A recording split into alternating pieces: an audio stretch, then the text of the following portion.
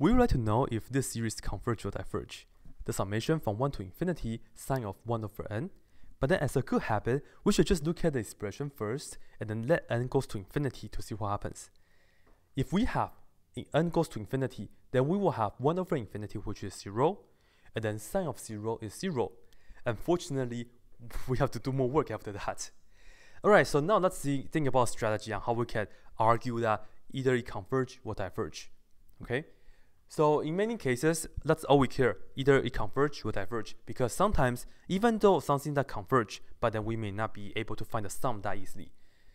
So anyways, we have the expression inside is sine of 1 over n. And then as you can see, we do have the 1 over n right here. And then we do know about the series 1 over n, the harmonic series. Let me just put down what we know. We know that the harmonic series, when n goes from 1 to infinity, and then you see that I'm matching the range from 1 to infinity. We know that this right here, it diverges. You can say harmonic series, or you can just emphasize because this is n to the first power on the denominator, so p is equal to 1, which is less than or equal to 1. Therefore, it diverges. Okay? And now, how can we make a connection between something that we know versus something that we want to make a conclusion with? We have two kind of comparison tests that we can possibly use. Whenever you can come with something that you know, and then you can use it quickly, like come up with this quickly. Let's use a comparison test, okay? But we have two versions of that.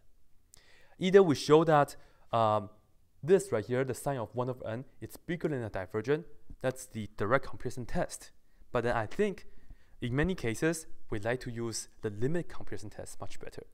So in that case, we just check the following. And I will say as n goes to infinity.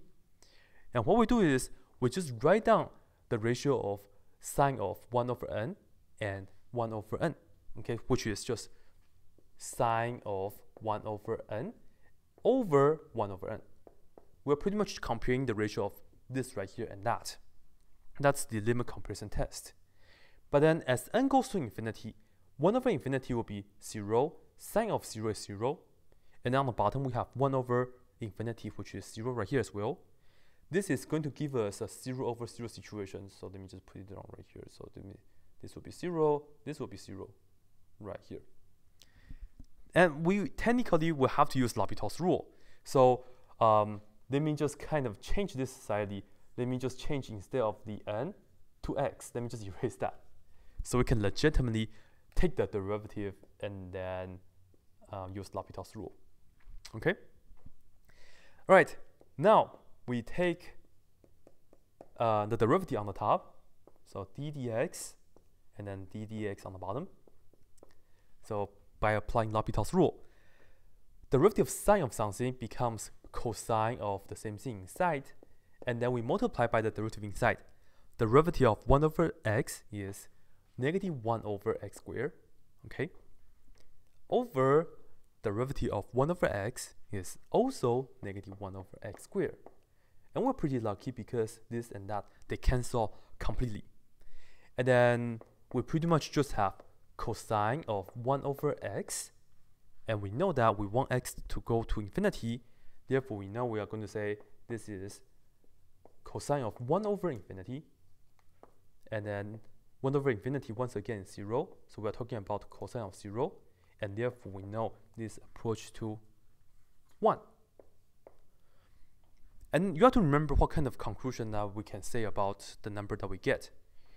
This is 1, which is bigger than 0 when we are doing the limit comparison test. As long as we have the result of this limit of the ratio, it's a positive number. That will tell us either this both converge or they both diverge. So this is a good result because we have a finite number. We have a 1, which is bigger than 0, so the check works. And therefore, I can draw a conclusion. I will just put down a conclusion right here. Either they both converge or they both diverge. But then, what do we know first? We know this diverge, right? So that means this has to diverge as well. So I will put this down. The conclusion is summation from 1 to infinity, sine of 1 over n, the series that we are going to check.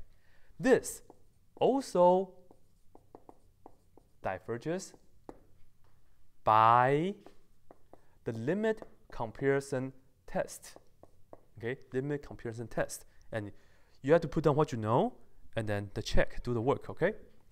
By the limit comparison test with the series n from 1 to infinity, 1 over n.